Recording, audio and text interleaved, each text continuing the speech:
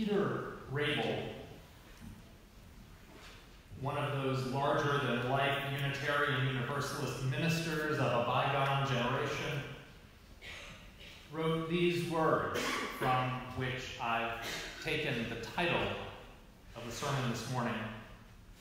Peter Rabel wrote, "We build on foundations we did not lay, warm ourselves by fires we did not light, sit in the shade of trees we did not plant, and drink from wells we did not dig.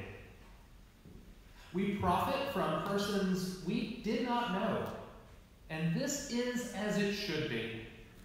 For together we are more than any one person could be. Together we can build across the generations. Together we can renew our hope and faith in the life that is yet to unfold. And together we can heed the call to a ministry of care and of justice. We are ever bound in community, may it always be so.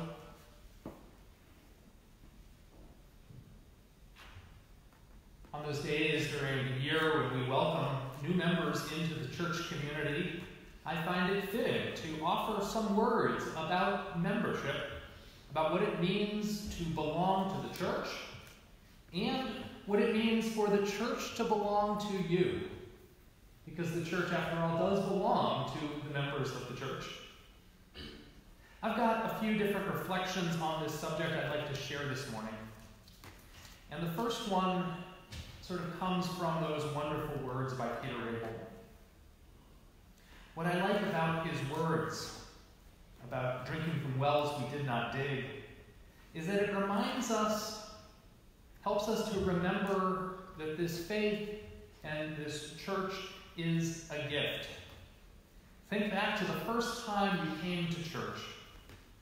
There was a seat in the pews for you that someone had put there, waiting for you to sit down in it.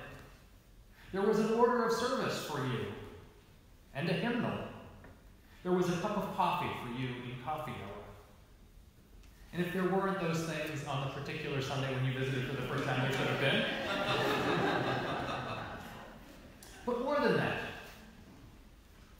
there were hymns and songs and sacred music and sacred texts that expressed our ideals and captured our longings. There was a theological tradition that had wrestled with important questions.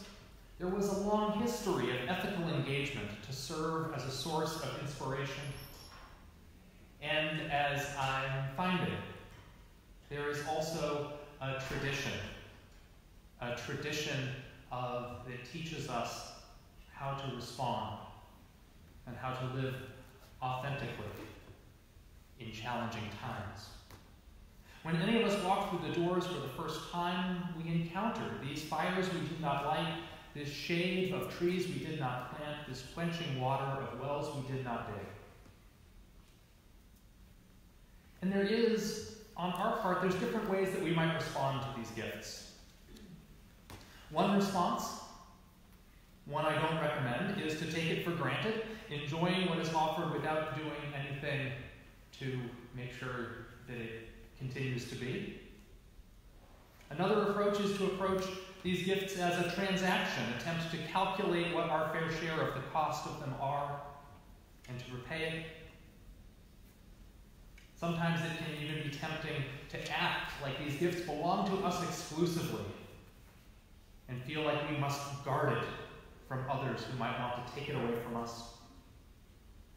But there's another way, a way that I do commend to you, which is to respond by carefully tending the fires that were burning when we already arrived, to plant new trees to provide shade for future generations, to dig deeper wells, to ensure that when our lives are over, there will still be warmth and shade and quenching waters for people we will never meet, and the great-grandchildren of people we will never meet. Early in my first ministry, serving what was then a much smaller church, I became curious about a member of the church I had never met before. Not only did I not know who this person was, which was rare in a smaller church, but I asked around, and nobody else seemed to know either. She was a mystery. But every month, like clockwork, a very generous check would arrive from her to the church. And so I decided one day that I would call her up to thank her, but also to invite her to come to church. And so I did. I called her and we talked for a little while, and I asked her whether she might ever want to come to church, and she told me, oh no, I'm not much of a churchgoer, and I can't think of anything that I need. I just think that what the church does is important, and it's important for me to know it's out there. Sometimes we profit from persons we do not know. I tell this story not to recommend this approach to membership to you. Though to be honest, I would certainly not complain if anyone in the wider community decided to emulate this person. I tell this story because in some sense it captures some aspects of those words by Peter Riddle. I'm grateful.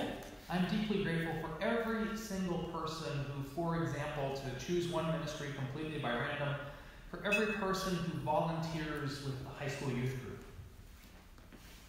But there's always that little bit of extra wow when I consider the person who works with the high school youth group even though their child graduated from the program long ago. Or who comes every Sunday night when they themselves don't even have children. There is this sense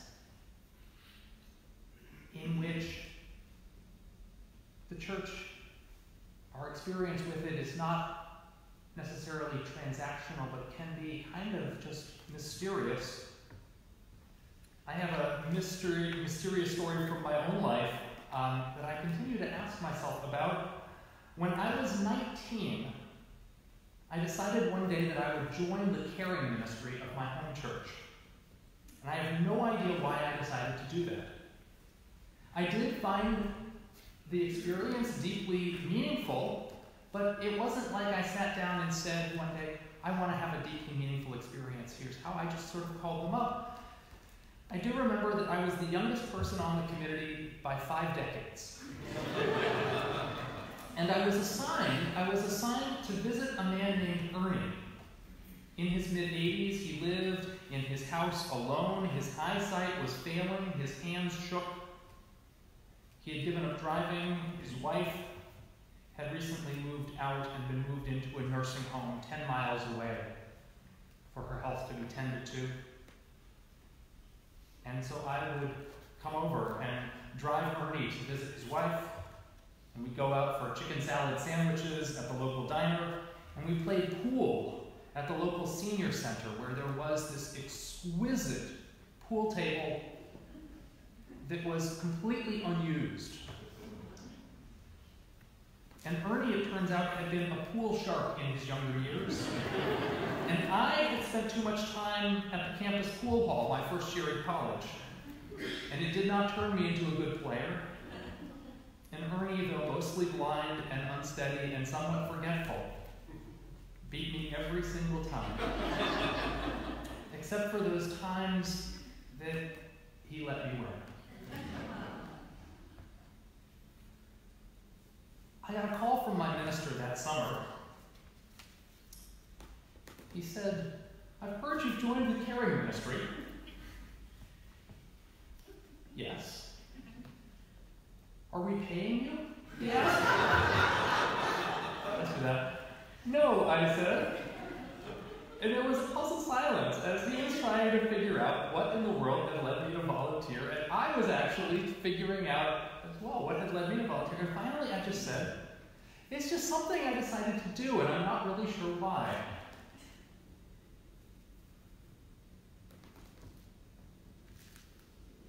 The next thing I want to say about membership is that it seems to me that it's possible to regard membership as a spiritual practice.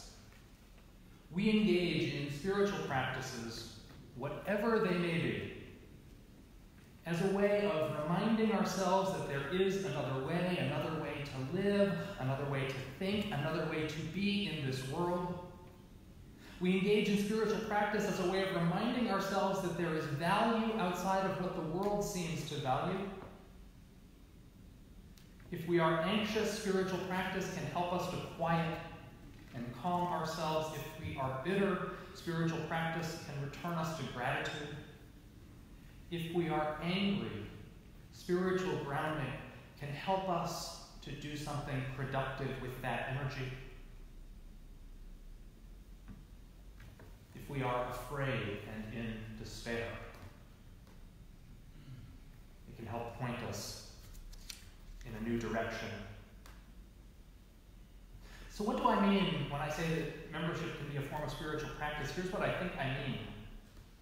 When you're trying a new practice, it doesn't have to be a spiritual practice, but we'll use a spiritual practice for this. When you're trying a new practice, whatever it is, there's often an initial excitement, a period of thinking, wow, this is so cool.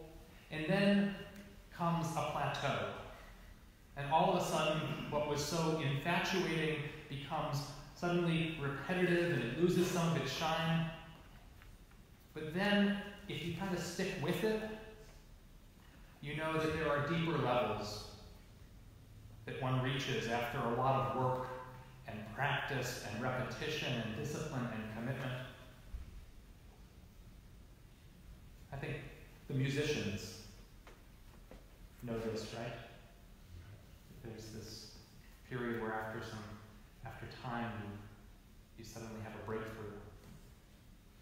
On one level, I'm saying is that you tend to get out of church what you put into it, but also that over time there can come a depth of relationships, a depth of care, a depth of meaning, a depth of connection that can be truly transformative in our lives.